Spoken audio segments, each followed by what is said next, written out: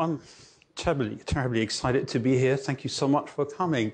One reason is that, of course, I have spoken at the Asia Society Hong Kong for every single book in the trilogy, Mao's Great Famine, when it came out in 2010. And then in this very prestigious room 3 years ago for the tragedy of liberation. So I'm very pleased to be here. Thank you so much for inviting me back again and again, despite all the horror contained in these books. One thing has been troubling me. The interview that was mentioned in the Sunday Post contains a number of photos of me, and it's the exact same shirt. So some of you who have read it might think this man only has one shirt. But that's not true. It's probably one of my better shirts. But I do have a couple of T-shirts back home. Now, the Cultural Revolution spans a decade. And on top of that, as if that isn't complicated enough, I actually start my book, my account, in 1962 for reasons that will become, I hope, apparent. But it seems to me important to talk a little bit also about what the good old chairman had in mind, I think, with the Cultural Revolution. So let me have a brief introduction. And then, as a historian, of course, I'm interested in periodization. This may sound rather boring, but I think it is absolutely vital that we understand that there were several periods during the Cultural Revolution, and that these periods were quite radically different. So after my brief introduction, I will talk about part one in the book, which I call the early years 1962-66, where there was a campaign of a socialist education campaign, which pretty much kick-started the Cultural Revolution. Then I move on to part two, the red years, 1966-68, with familiar images of red guards and red terror. But what follows has not always been discussed in detail, namely the years from 68 to 71, when the military quite literally turned this country into a garrison state. I call these the black years because these are the years when most of the killings actually take place, not during the Red Guards in 66. And finally, I think the last part of the book is interesting. I call it the gray years. Gray is good. It's not black, it's not red. Gray years from 71 till the death of Mao Zedong in 76, when ordinary people realize that the Cultural Revolution has really damaged the party itself. And in the countryside, they use the opportunity to reconnect with their own past, their own entrepreneurial past. So I claim that economic reforms actually start from below, not from the top. Now let me start with this introduction. Maybe a quick anecdote. We are in the summer of 1963. Chairman Mao receives a delegation of African guerrilla fighters. And among these young visitors, there is a tall, square-shouldered man from southern Rhodesia who has a question. He notes that the red star that used to shine over the Kremlin has slipped away.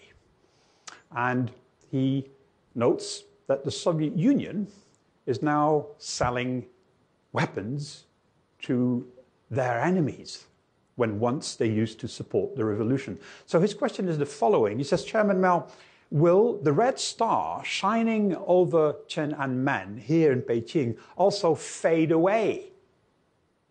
The chairman becomes pensive, puffs on a cigarette, and says, I understand your question. You are saying that the Soviet Union has gone revisionist, has betrayed the revolution. Can I guarantee to you that China will not go down the same road and betray you as well? I cannot. But we are looking for a way to do this.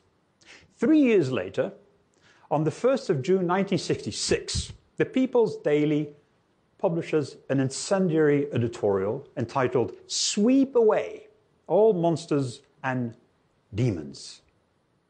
This is the start of the Cultural Revolution. But what exactly is this Cultural Revolution all about? 4 people have been arrested among the top leadership, including the mayor of Beijing. He's alleged to have plotted against the chairman. People asked to stand up and denounce all those who are trying to lead China back onto the road down to capitalism. Now, few people realize who these traitors might be inside the party ranks, but one thing is very clear. The modern representative of revisionism is one man, the Soviet leader and party secretary Nikita Khrushchev. In 1956, Khrushchev shook the socialist camp to its very core by denouncing his erstwhile master Stalin, detailing the horrors of his reign, denouncing the cult of personality. 2 years later, 1958, Khrushchev proposes peaceful coexistence with the West, which revolutionaries, true believers around the world, see as a betrayal of the principles of communism, including, of course, that young man from southern Rhodesia.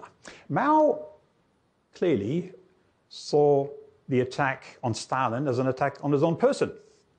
He was, after all, the Stalin of China. He must have wondered how one single man, Nikita Khrushchev, could have single-handedly engineered a complete reversal of policy in the mighty Soviet Union, which managed to defeat the Nazis. The answer was culture. The capitalists were gone after the Bolshevik Revolution in 1917, after the Communist Revolution in China after 1949. But capitalist culture was still there, allowing a few at the very top of the machinery to erode and subvert the entire system.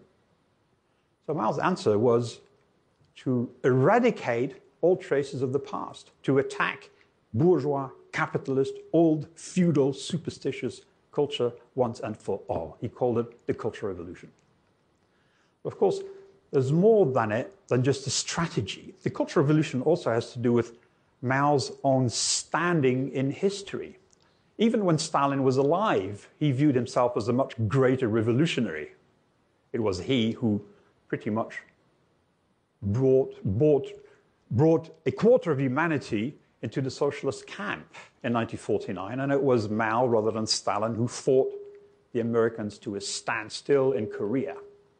So after Stalin's death in 1953, Mao pretty much thought that he would assume the leadership, the mantle of the socialist camp. In 1958 comes Mao's first attempt to steal the thunder of the Soviet Union with the Great Leap Forward, as he herds people in the hundreds of millions in the countryside into giant collectives referred to as people's communes, thinking that by transforming every man and woman into a foot soldier in a giant army that will work day and night to transform the economy, he will catapult China past its competitors, making him the man who leads mankind into a world of plenty for all. Of course, the Great Leap Forward backfires badly. Tens of millions of ordinary people are worked, beaten, or starved to death. Mao's second attempt to become the pivot around which the socialist world revolves is the Cultural Revolution. Here's his thinking. In 1917, Lenin was the one who led the Great October Socialist Revolution. Now Mao will kickstart the second stage in the international communist movement with the Great Proletarian Cultural Revolution. Mao is the one who will inherit, defend, develop Marxism, Leninism into Marxism, Leninism, Mao Zedong thought. Grandiose ideas, of course, but something else happening as well.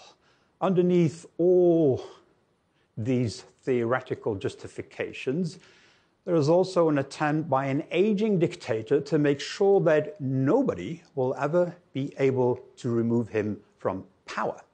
Already in 1956, when Khrushchev denounced Stalin, a number of people, close colleagues, Liu Shaoqi, Deng Xiaoping, used Khrushchev's secret speech to attack the cult of personality in China and write Mao Zedong thought out of the party constitution.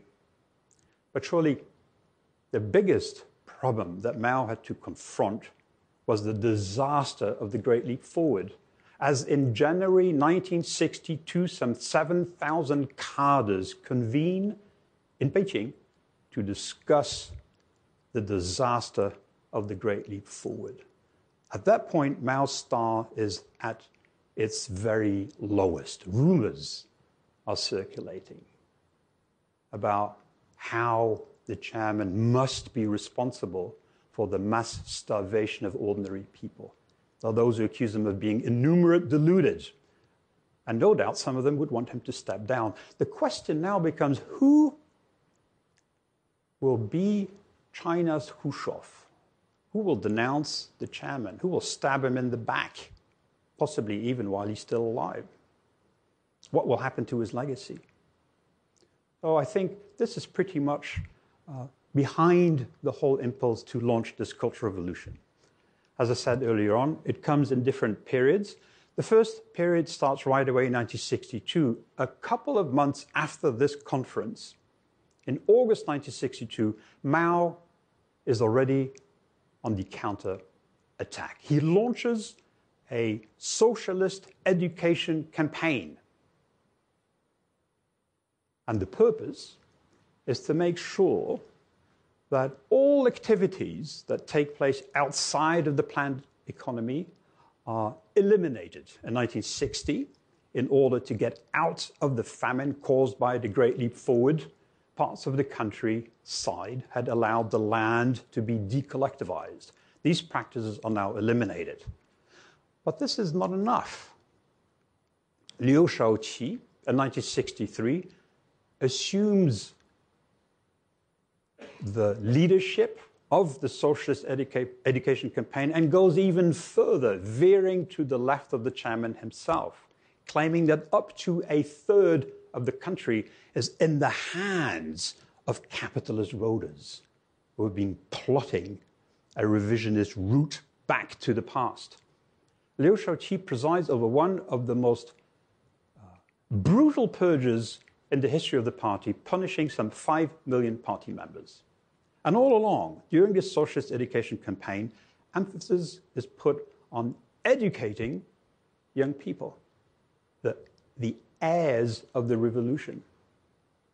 So young people, school children, all the way up to universities, are made to read the works of Mao Zedong. A martial atmosphere is promoted by the Red Army that distributes a little red book. School children are trained to use air guns. Other students are sent to military camps over the summer. All are schooled in class hatred. From 1962 to 66, we have 4 years of indoctrination in class hatred. By the end of it, young people are itching to fight real or imaginary counter-revolutionaries. So when, on the 1st of June 1966, the People's Daily publishes this editorial entitled "Sweep Away All Monsters and Demons," they are ready, prepared for action. This is the start of what I refer to as the Red Years from 1966 to 68. That very same day, celebrated as Children's Day, by the way, 1st of June 66, something else happens. A week earlier, a poster went up on the campus of Peking University alleging that the university leaders are nothing but a bunch of Khrushchev-type revisionists. Students now, in July, are kicked into action. They start interrogating their teachers, trying to see if some of them might be hiding a bourgeois background or secretly harboring capitalist thoughts or trying to undermine the party. But some of them go too far and criticize leading party officials. Deng Xiaoping, Liu Shaoqi are in charge of the Cultural Revolution over the summer of 1966. They send in work teams, punish these students. Mao is far away in the south, watching from a distance what is happening in the capital. He returns to Beijing by the end of July. Instead of supporting his two colleagues, Liu Shaoqi and Deng Xiaoping, he turns against them, accusing them of suppressing the student movement, of trying to establish a dictatorship. To rebel is justified. 造反有理 becomes Chairman Mao's battle cry. And rebel, students do. Within days, some of these students start donning loose uniforms, refer to themselves as Red Guards, vow to defend the chairman, declare war on the old world, and carry through the Cultural Revolution. They rampage through cities, burn books from libraries, overturn tombstones and cemeteries, tear down temples, vandalize cathedrals, and go further. Not just public property. In Shanghai alone, they raid 250,000 households, confiscating anything that smacks of the past, whether ordinary books printed before 1949 or rare scrolls, antique bronzes, all of it destroyed. They go further. They attack ordinary people suspected of being enemies of the revolution. They take some of the teachers to task, beat them up, cover them in ink. In Beijing alone, by September 1966, over 1,700 people have been quite literally beaten to death. A couple buried alive in the suburbs of Beijing. But there is an issue here. Mao wanted the Red Guards to purify the upper echelons of the party. What they're doing instead is attack ordinary people. Of course, party leaders have honed their survival skills for decades, thanks to political infighting. And they're not about to be outmaneuvered, outflanked by a bunch of screaming teenagers. They have their own strategies. They receive the Red Guards and deflect the violence away towards ordinary people. They set up their own Red Guards. In the parlance of the time, they raise the red flag to fight the red flag. Then the Red Guards themselves become confused about who the true revisionist and capitalist elements hiding inside the ranks of the party truly are. The Cultural Revolution is in danger of petering out. It's a stalemate. In the autumn of 1966, much as the chairman had incited students to rebel against the teachers, he unleashes the entire population against the party itself. He asks ordinary people to denounce party members. It is a social explosion on an unprecedented scale.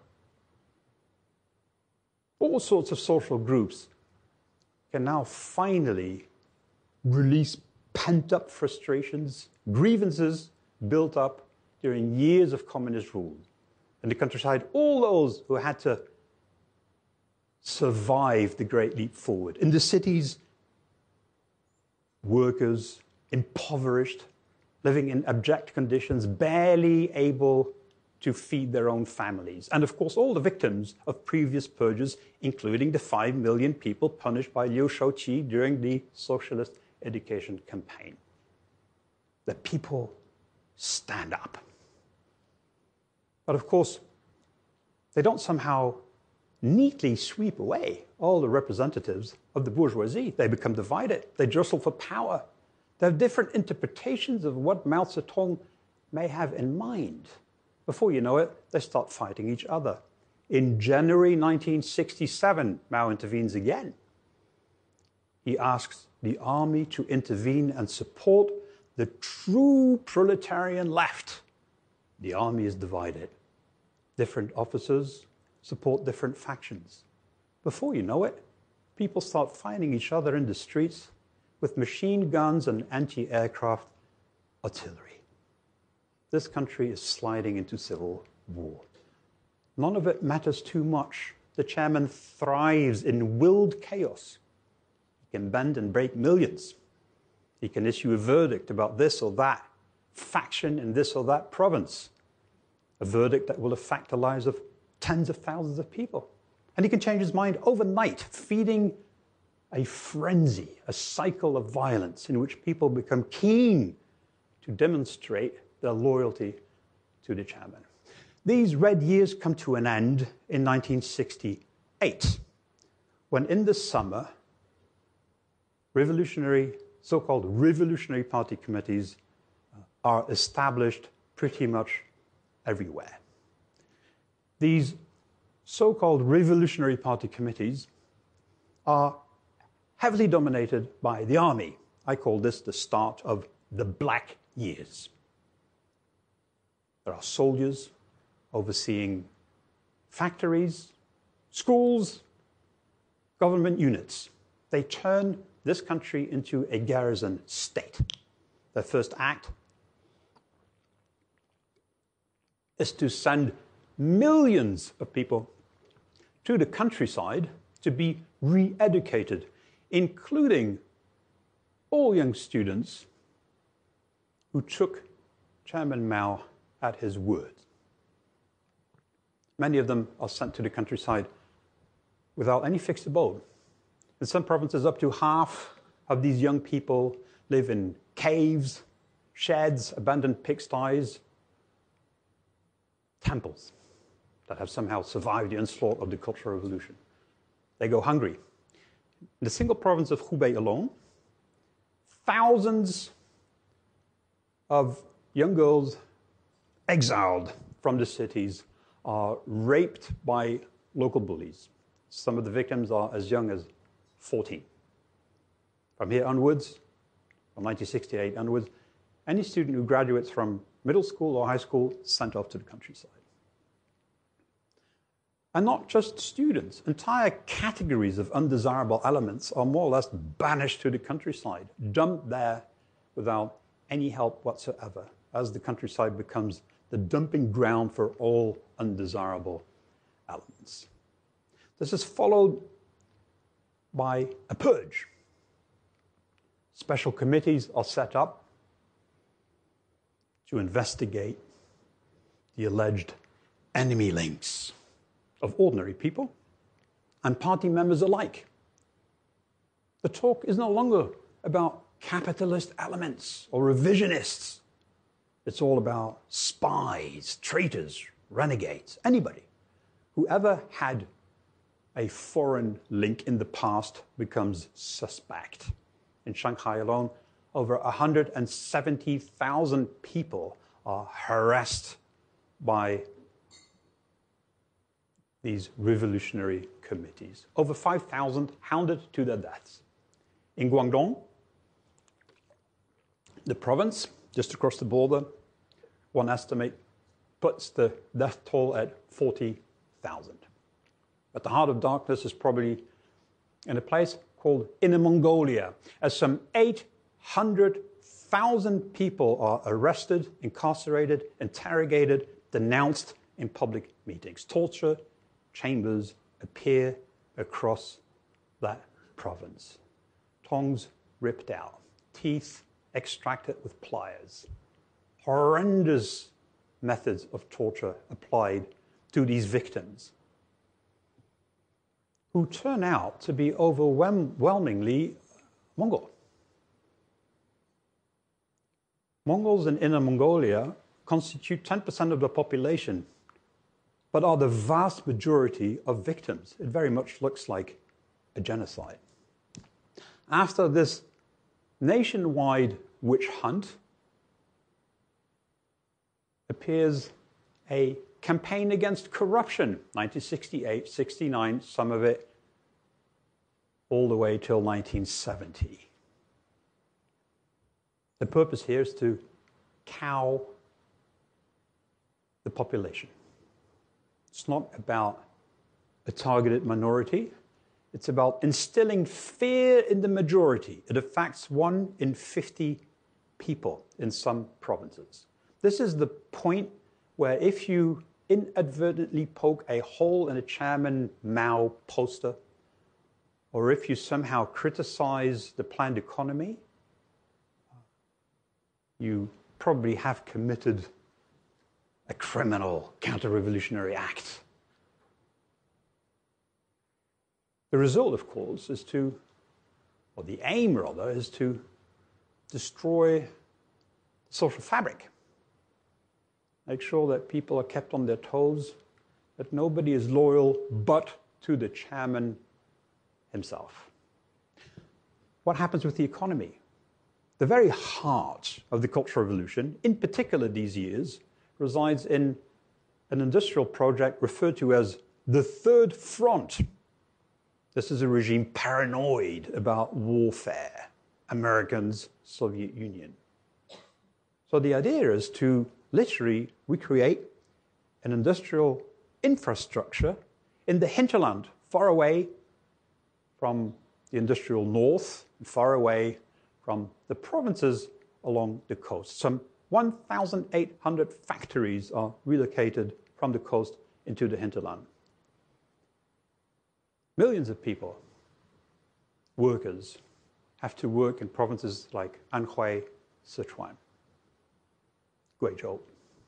It probably constitutes the single one most glaring example of misallocation of resources in the 20th century. It's an economic disaster second only to the Great Leap Forward. It's an absolute waste. Of course, the military are in charge, but the chairman realizes that whoever controls the army can turn it against the chairman. Lin Biao has become powerful. He disappears in a mysterious plane crash in September 1971. This brings to an end what I refer to as the Black Years. The military fall victim to the Cultural Revolution. The army itself is now purged. The soldiers return to their barracks. This is the start of what I call the grey years. By now, ordinary people are exhausted by the revolutionary frenzy. They look around, in particular in the countryside. They realize that if the credibility of the Communist Party has been undermined by the Great Leap Forward, its organization has been badly damaged by the Cultural Revolution itself. Who is going to prevent them doing from what they would really like to do?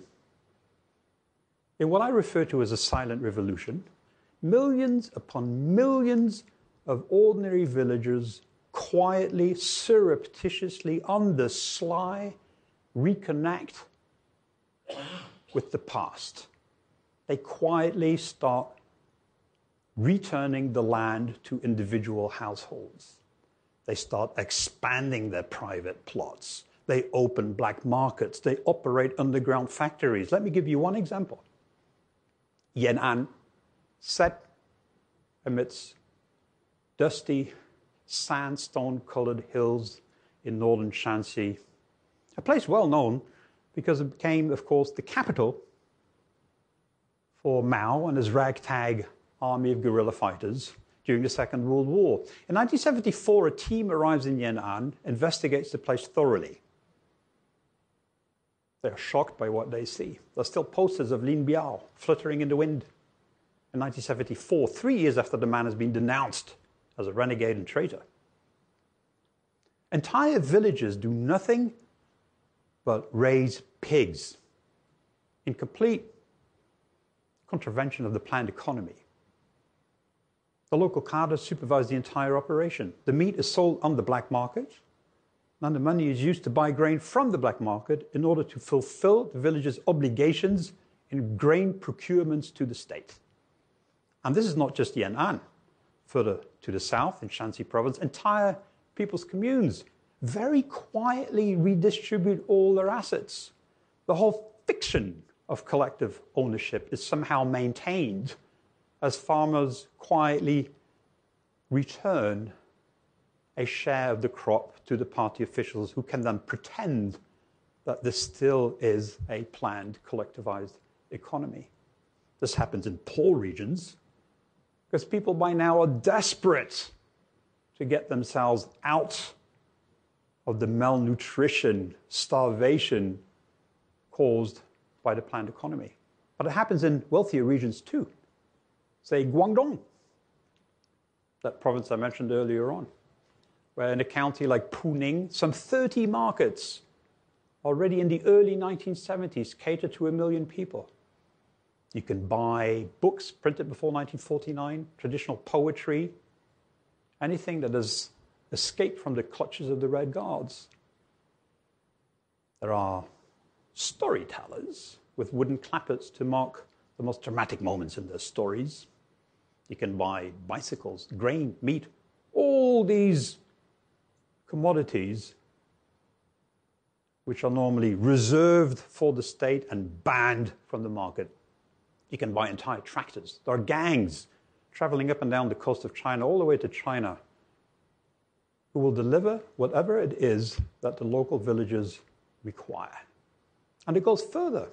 Many of these villages reconnect with their entrepreneurial past. Before 1949, many villages produced small items, silk hats, rattan baskets, cotton shoes.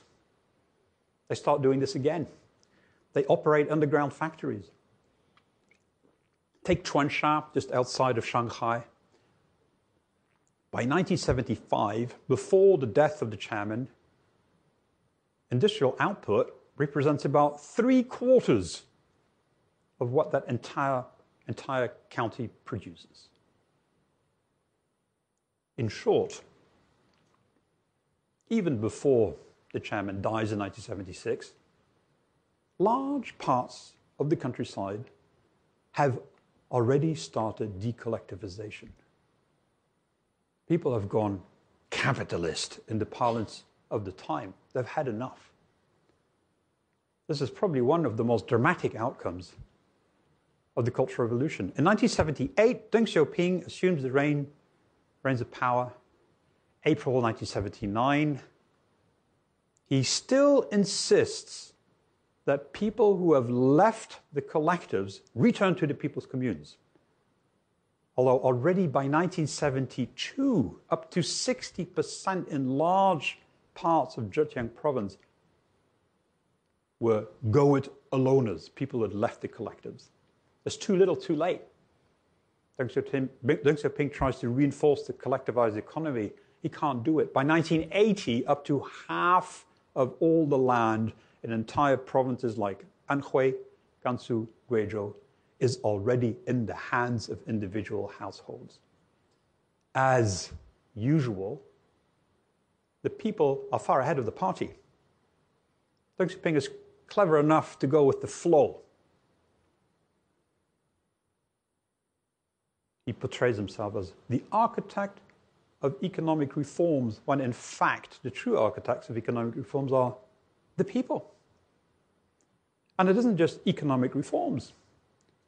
3 decades of endless campaigns of thought reform have produced nothing but skepticism, even among party members themselves. Even before Mao dies, most ordinary people have been able to free themselves of the ideological shackles of Maoism. Nobody believes in Mao Zedong thought in the countryside. But of course, while ordinary people have been able to wrench back basic economic freedoms, while they've been able to substitute the dead hand of the state with their own ingenuity and initiative, their political aspirations are suppressed. Under Deng Xiaoping, the party now lives in fear of the people, afraid that they might go back to the red years of the Cultural Revolution, criticize party members, take them to task, ask for accounts. So the party has to suppress again and again and again. In 1989, Deng Xiaoping orders a clampdown on pro-democracy demonstrators in Tiananmen Square as tanks are sent in. The massacre that follows is a display of steely resolve and great brutality. And it sends a signal that pulsates to this very day. And that message is never query the monopoly on power of the one-party state. Thank you very much.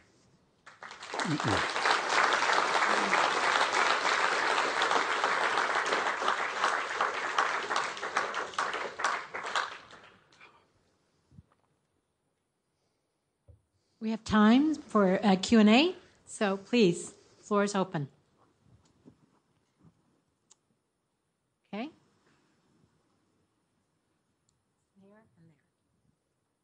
Thank you, Frank. That was fascinating. Thank you. I know that you focus on the past, but I'd like to ask you about the present, if I may, because there are some really interesting, I think, countervailing forces at work. On the one hand, you see Xi Jinping drifting towards what some people worry is a cult of personality. On the other hand, of course, you can't ignore that he is the very generation that was sent down to the countryside, so he must have been greatly affected, must have great thoughts about what the Cultural Revolution did to his country. Can you talk a little bit about what you see happening now in these interesting trends? Well, the good man has been called chairman of everything, I believe, by The Economist. And as you know, I'm a historian, and I find it quite hard to get my head around the Mao era, never mind China today. But one thing is certain, every good dictator worth his salt will have a cult of personality. Stalin had one. Pol Pot didn't have one, he did last. Kim Il-sung probably has the greatest cult of personality. Kim Il-sung was looking at the Cultural Revolution in sheer horror.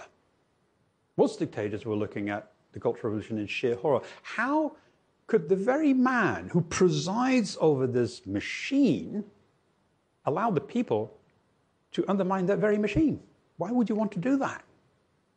So most dictators have a cult of personality, and the last one here is really no different. It's really no different. It comes, if you wish, with the job. You cannot rule through naked power alone. As Dostoevsky said, a ruler must use the sword and mystery. There's the machinery of repression, and there's the myth, the image. So Mao's cult of personality starts far, far back in time, 1942 already, and is well on the way by the time that Khrushchev, of course, denounces Stalin. The Cultural Revolution takes it further. That's true. Now, the other parallel is, refresh my memory, between, two questions. One was the cult of personality. Living through the Cultural Revolution and being a victim of it. Course. His own family he lived through the Cultural Revolution. I think that's a very good point. It doesn't really matter. Sometimes the fates and family backgrounds of Bo Xilai, whose papa was Bo Yibo, is contrasted to Xi Jinping, whose papa was Xi Zhongxun, probably the first really prominent leading victim of the Cultural Revolution in the summer of 1962. But in the end, it doesn't really matter. The only thing that matters is that by the end of the Cultural Revolution, any leading party member will be convinced that you should never, ever allow ordinary people to criticize the party. So there is a great confusion here between so-called democracy and anarchy. Hence the resolve to constantly, relentlessly repress the political aspirations of ordinary people. I could come up with a little anecdote, if there's a little bit of time. In Xi'an, capital of Shanxi province, in the summer of 1966, students are on strike because during the Cultural Revolution, one of the students has gone too far and has been punished by the provincial party committee. They sit in their hundreds silently on the square in front of the provincial party committee. They are on hunger strike. There are nurses. There are ambulances. Occasionally, some of these young people are carried away. Deng Xiaoping is the man in charge at that point in time. This is 1966. What do you think that very same man, Deng Xiaoping, sees in 1989? Similar scenario, a hunger strike, students, intravenous drips, ambulances. He's determined not to allow that to happen ever again. You must nip that one in the bud. That's precisely what he does.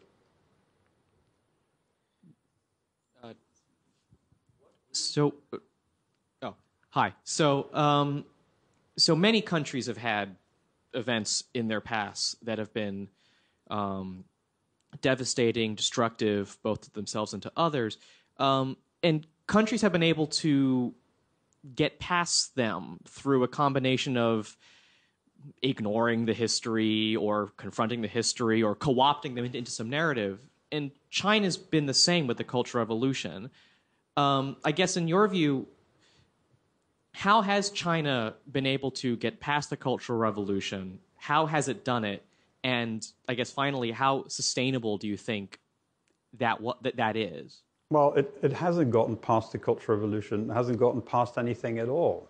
What the one-party state does is enforce a state of enforced amnesia. There's very little public debate. There's very little, virtually no museums. I remember there was one on the Cultural Revolution. Apparently, it got itself into trouble recently. There's very little debate about any one of these episodes. Or to rephrase it slightly, in 2012, the chairman of Everything made it very clear that any attempt to criticize any aspect of the history of the Communist Party or any one of its leaders is tantamount to committing the crime of historical nihilism. Now, I've checked this one up on Google. I still don't quite understand what it is, but it doesn't sound very good. And I can assure you that many of my colleagues and friends in Shanghai and Beijing who used to work on the 1950s, 60s, and 70s have gone rather quiet. In fact, there is an article in the New York Times published this morning about a very young historian taken to court because he rips apart a myth about resistance in 1941. Now, the point I'm trying to make is that it may possibly, one may possibly try to ignore the past in the hope that it will somehow disappear in the background. Let's be fair. This is very much what happened in Spain after Franco. A consensus in a democracy from all parties that there wouldn't be too much looking back into the entire Franco era, that there would be a period of just moving ahead rather quietly. And you could say something quite similar has happened to many of those countries that acquired their freedom again in Eastern Europe after the collapse of the Soviet Union. It took 10, 15 years for ordinary people to actually start reading about what had happened under communism in Czechoslovakia, in Hungary. So it takes time. But it seems to me that ultimately, either in Spain or Eastern Europe or China, ultimately, people do want to know. Not only that, but people do know. They tell their children. And very frequently, when there is a major historical trauma, people do not tell their children. They tell their grandchildren. They skip one generation. It has to do with a feeling of shame, of feeling inadequate. But ultimately, people do remember. And people do not want this to disappear. They want to maintain that memory. And I don't think you can really go on repressing and repressing and repressing that urge to somehow look at the past and ask yourself what precisely happened. With your sense of history, what do you think over the next 50 to 60 years, the Chinese Communist Party, having survived and evolved as it is today, what do you think will the Chinese Communist Party be able to exist over the next 50 years as regards the Chinese people themselves, 1.5 billion people, and with the rest of the world? You know, historians sometimes do a pretty lousy job when it comes to the past, but when it comes to the future, you shouldn't really rely on them. And there wasn't a single expert on the Soviet Union who predicted the collapse of the Soviet Union. There wasn't a single specialist of Northern Africa who predicted the revolutions in that region after a man set himself on fire in Tunisia. So don't ask historians about the future. And then there is, of course, the counterpart of that. Since 1949, people have been predicting the fall of the People's Republic of China. Well, they're still waiting. Nonetheless, I'm always a pessimist in the short term. But as Harold Wilson said, I'm an optimist in the long term with the raincoat. So I'm an optimist in the sense that ultimately what happened during the Cultural Revolution is that the party hugely damaged itself because you simply cannot force a quarter of humanity to abandon its culture and conform to the edicts of a planned economy. People wish to buy, people wish to trade, people wish to flourish. So then, from Deng Xiaoping onwards, you have this sort of bizarre dualistic approach where basic economic freedoms are more or less allowed, but political aspirations are repressed. Well, I think equally that cannot possibly go on forever. Is it 2 years? Is it 5? Is it 10? Is it 20? Is it 50? I don't know. But I don't think it will last forever. Remember 1974, if you'd be a European, 1973, you'd be a European. You'd think, oh, of course there are dictatorships everywhere around the world. Half of Europe is nothing but dictators. But then, of course, Salazar falls in 1974. Franco vanishes. Greece frees up. A lot of changes. Just in one single year, 74, 75.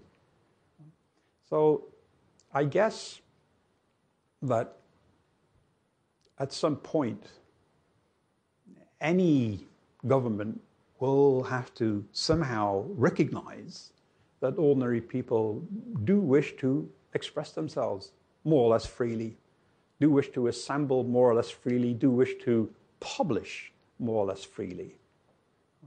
And that, to me, is unavoidable. I hope you're right, because China has a 2,000 years history. Of course, there is an anecdote about Zhou Enlai.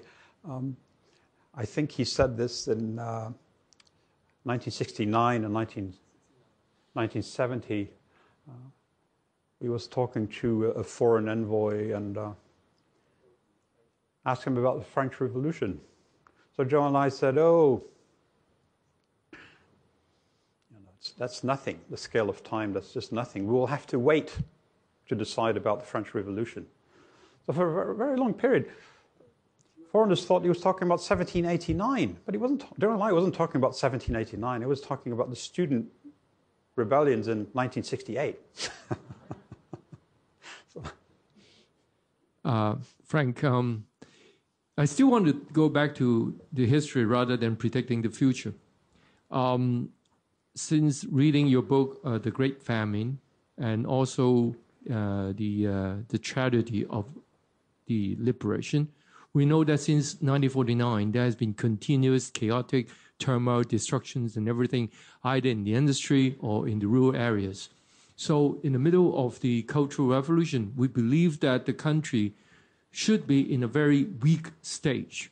But having said that, I mean, people of my generation coming of age in the early 70s, we see that the Nixon went to China, trying to get this new rising power to be on their side to deter the Soviet Union, and also the People's Republic get the membership of the United Nations in 1971.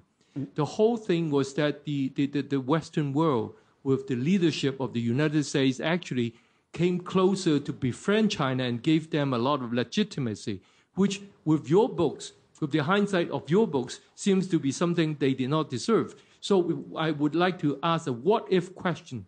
What if the United States did not do it? Or if they were left on their own?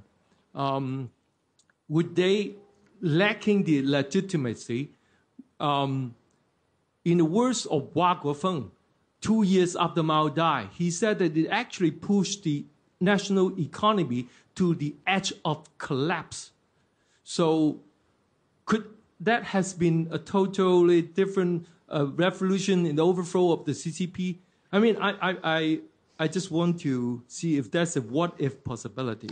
Well, Kissinger arrived and was, strangely enough, for somebody who believes in, realpolitik, was completely smitten by China.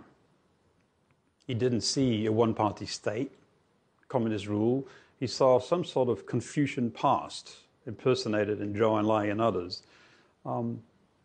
He came to a country that was on its knees with a tottering old chairman and gave away just about everything without asking for very much in return, except possibly for China's intervention in the Vietnam War, which didn't quite work. In fact, Pol Pot came to power in 1975. Thank you very much. So quite a disaster there. But I think a lot of it, including on the Nixon side, was premised on a very basic belief. If you allow China, a dictatorship, to develop economically, then political reform will follow. That seemed to be very logical. Well, we're still waiting, I think, to some extent. I think it is Nixon himself who apparently said, at the end of his life, that they may very well have created a Frankenstein, a very powerful one-party state. Do you want? Hi. I've got the microphone. I don't want to compromise you in any way, but you, I presume, teach undergraduates or postgraduates from the mainland at Hong Kong U, and I'm just wondering how they react to your so-called, it's not your version, it's the version, your version of history when they've been educated in a certain way in their schools, in their universities. Well, when I get students from the mainland, they tend to be extremely bright because they're self-selected. I'm a little reluctant to make a distinction between students from, say, Hong Kong or Europe or the mainland. They're a very diverse bunch.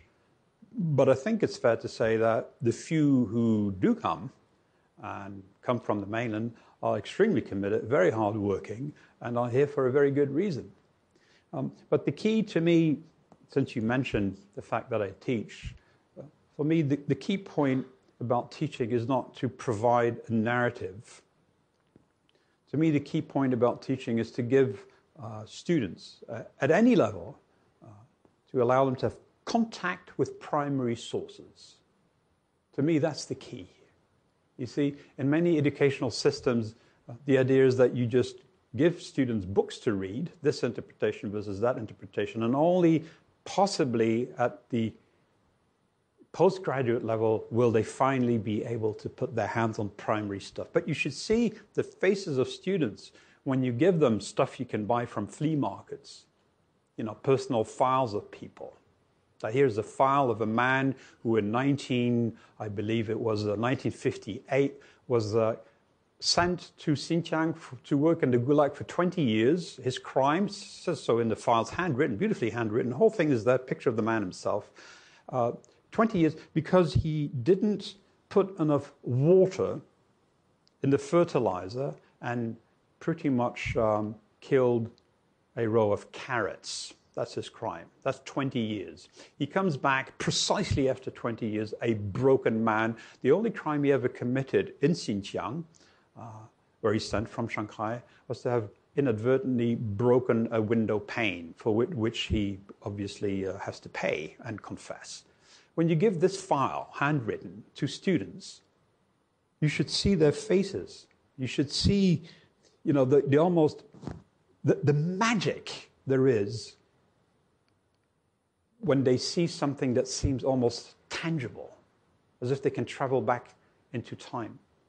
So as a teacher, my biggest concern is to obviously give students books written by other historians, but also make sure that they actually get to do something with the raw stuff of history. That I think is essential. Okay. We're running late. Oh. All right, you really want to ask a question, so you get the last question. Okay. I'm going to be a little bit cheeky. I'm going to be a little bit cheeky, but it could turn out to be serious. At the same time, in asking you this question publicly, it could provide you with a protection. Have you ever worried about you possibly being whisked away in the middle of the night across the border? That's a very good question. Am I worried about some attack? Am I worried about my beautiful Pacific Blue Jaguar that somebody might just key it on the? Well, somebody has keyed it actually, but no, I'm not. I'm not really that worried. No, I'm not really that worried. No, I feel very safe in Hong Kong. I think we've had a wonderful discussion. I want to thank Frank for this wonderful, and thank all of you for being here. But I think what you said about primary sources really, really inspired me. I'm really obsessed with oral history. I think when I was working, and what you said tonight really reminds me of my previous position with Museum of Chinese in America, is interview your parents. Yes. And I've done that with my parents, and on way not beknownst to me, the stories that they have told, and relatives. And so one of the things here in Hong Kong or at other places, and you mentioned grandparents, and my parents have become grandparents. So I think it's really important that we, all of us, and the Consul General just left, and he made a wonderful comment last time, is really, we need to hear these histories. And right now with technology the way it is, and I think with all of us, I think it's really, Asian society, we're apolitical, like Frank, and it's not about politics. Sometimes it's about the stories. And that's why you're a historian. Yes. I'm not a historian, but I love history. So I think the stories, whether it's from my parents or my relatives in China or Taiwan or other parts of the world, I think it's about the stories, and the stories need to be told. And I want to thank you for sharing with us your wonderful your writing, and I know we'll have you back.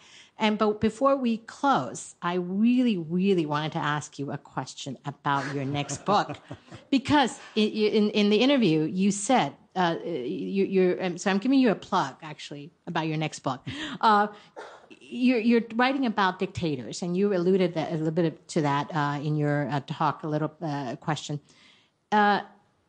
You said, I'm not interested in how they come up with their image. I'm interested in how they learn from each other. And in these day and age, we have other, leaders or people coming up. But how did you derive this topic?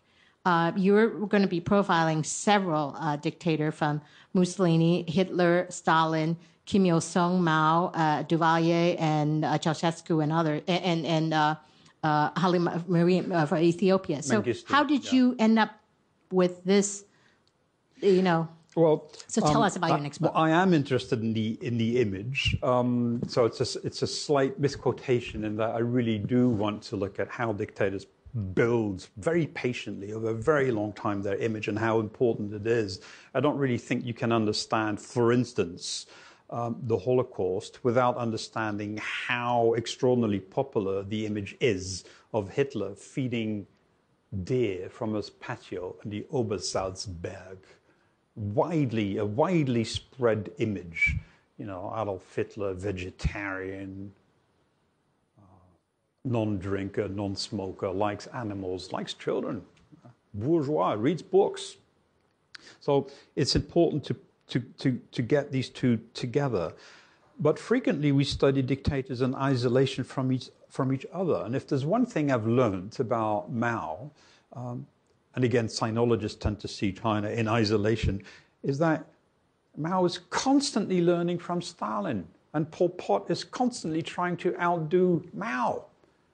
When Mussolini appears on the balcony in 1922, his keenest student is Adolf Hitler, who is very interested in how he does it. And of course, by 1935, the world has moved on. Mussolini realizes that he's a mere child compared to Adolf Hitler and Joseph Stalin. So he writes to Stalin and says, give me the plans, you know, these great parades you have on Red Square. So it's just constant learning and trying to outdo the other dictator and fine-tuning that image. And I think that is one of the keys to understanding how and why it is that to this day we still have cults of personality. Well, on that cheerful note, I want to thank you all for being with us. I want to thank Frank. Thank you. Thank you. A small token of our appreciation. I hope you have not gotten the book yet. Thank you very much. Thank you, Frank. And thank you all for being with us tonight. And I look forward to, remember, the book is coming if you're interested. So thank you. Thank you. Thank you. And Frank will be signing book in the back, those who are lucky enough to get the 20 copies. Thank you.